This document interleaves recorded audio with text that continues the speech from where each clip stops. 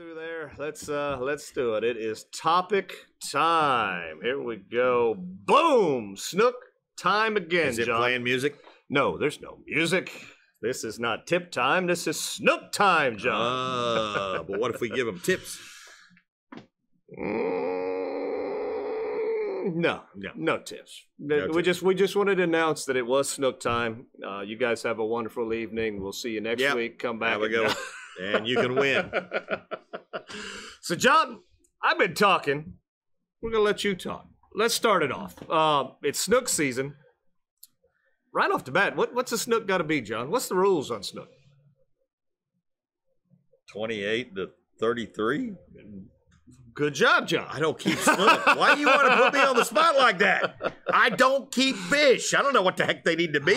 You need a lawyer on a boat to know these kind of things. If you're going to eat these yucky, soapy tasting fish, I don't you even need know to why know you the want to rules, know what John. the heck the rules are on a dang fish. I don't keep them things. I don't even have a Snook stamp. So now that we've established that, John. Yeah. So you're going to talk about live baiting, Yep. I guess, because that's how you like to do it. All right. Live bait. So we use cigar inshore, which is good stuff down here at Captain's Cove. Now,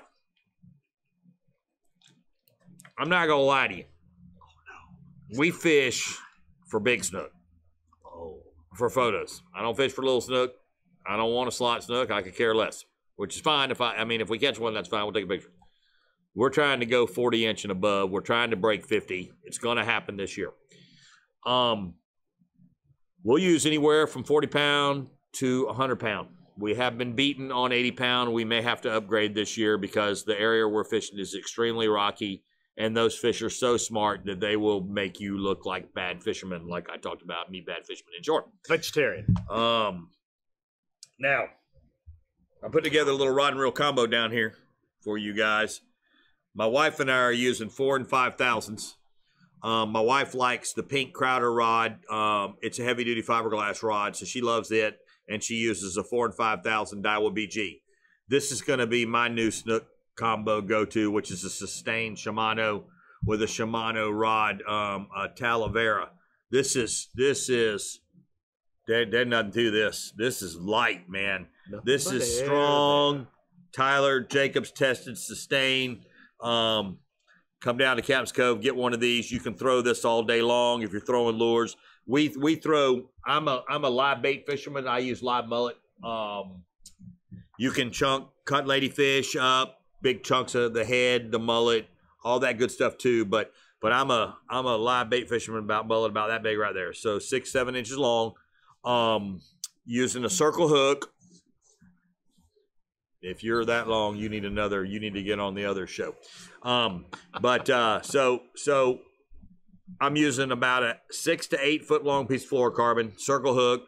My wife likes a 3/0 small. There's a lot of people that use small ones. I use a bigger one, just because I want the gap to go in the snook's mouth bigger, because you're liable to catch tarpon while you're doing this, big snook and big bull red. So there's 3 choices you can get.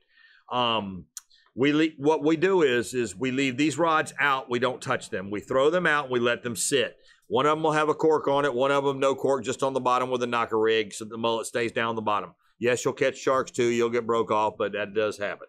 Part of the joy for you, yeah, isn't that's it? part of the joy, because we don't mind catching the big sharks and stuff like that. You have to cast net these mullet. You're not going to buy them at a bait store. You're going to have to do the work. We spend about an hour a day finding the bait. It pays off. Trust me, it'll pay off. They love live pinfish. You can get those at gyms. They love big mud minnows. You can get those at gyms. They also will eat a shrimp. Believe it or not, a shrimp doesn't. Snook don't turn shrimp down. If it's in front of them and it moves, they'll eat it. They're very aggressive eaters. They love live bait. A matter of fact, they might be eating shrimp right now more as this month goes on. Usually towards the end of the month is when they start picking up on live bait, the bigger mullet and stuff. Right now, they're a little skittish. They're going to be doing what Eric does more, throwing the plugs and the spoons and stuff. While you got those poles out, then you can start working. You can throw your bait, or you can throw shrimp for just redfish and stuff and whatever, flounder, other stuff to catch. But it's good stuff, man. When that drag goes off, It's good stuff. Big fish. If you've ever seen John's boat when he's fishing, looks like a porcupine. What you talking about? You got rods out in every direction. I'm a firm believer. And there's a fish over here, there's a fish over here, there's a fish over there, over there, over there, and over there. And I'm a firm believer in giving all those fish something to eat. You're going to feed them all. What's wrong with that? I feed the masses. It's entertaining to watch one of those rods go off because you're screaming you're screaming at the other person in the boat to get all those other rods in. Hurry, he's gonna get tangled. Hey, it's all part of the fun and enjoyment of fishing. It is. Now, you can do what John is discussing with just one or two poles. No, you and can't. while you're listen, there you go. Always jumping. Put the brakes on you again. You can put one or two poles out with a live bait to keep yourself occupied while you are waiting for said live bait to do something. Keep yourself occupied by throwing artificial baits. I like the this one in particular, Yozuri twitch bait, slow sinking. Just work that back to the boat, change up your speed, change up how you work it until you generate the bite. The X-Wrap, I mean, this is just an all-around, whether you're looking for grouper, you're looking for big snook. I mean, this is probably my go-to lure for 3/4 of what we fish for nowadays. I love these X-Wraps, Like this. very much so. If you could catch anything on top water, it's my favorite way to catch them. But the Rapala top water, the skitter walk, is a real easy one to get. They will hit top water early in the morning and late in the evening. I know people have caught fish top water during the middle of the day, but I particularly catch them early on, especially if we're running a bank and I hear one blow up. He just crashed a mullet or something like that. I will stop whatever I'm doing to grab that topwater bait and throw it in that vicinity, because 9 times out of 10, he's going to hit that topwater bait, because if he didn't get the bait, he's going to think he injured it, and he's going to see that topwater bait, and it's going to be gravy train. Now, weird one in this area, the spoon. Yankeetown spoons, crazy. In Crystal River, spoons, crazy. They work.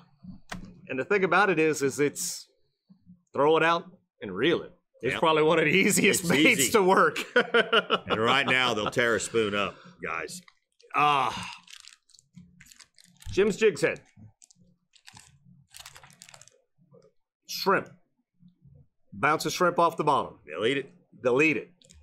Put the bait that everybody in the Crystal River area, to Homosassa, probably down to Chaz, uses, the DOA. Jim's Jig and a DOA, deadly combination. If you're super, super shallow, DOA on just a 2/0 or just a size 2 bait hook, deadly. What does DOA stand for? Deadly on all fish? Probably dead on arrival or something. I don't know, John. Why you ask me hard questions? Because you gave me one. I owed you one. There you go. And Yankeetown's favorite snook lure, the Tommy lure, found right here in Captain's Cove. Tommy always tries to set new records. He's been fishing with this particular lure for years and years and years, and we're talking 25 plus years. He's been using the Bomber Long A right here in this color. This is the orange bottom with a brown top. Been using it for years. You do have to change the hooks out for a stronger hook, but other than that, that is what we use. That's good stuff. That is good stuff. This is the time to use them. So, snook love rocks, John. Yes, they do. Rocks and fast-moving water will generate your snook bite, especially here in this Yankeetown area. If you are fishing more the Crystal River into Ozello, Homosassa area, deeper holes, and up against the mangrove islands, we've already seen them. These fish are already coming out from the back country. The water temperature's been in the 70s this week. It dropped down a little bit just because of the cold front, but it was still in the 70s. We saw some of the biggest snook already out and about, pushed up as far as you could get into the mangroves. I mean, like right up against the shoreline, under the mangroves, big snook are already out there.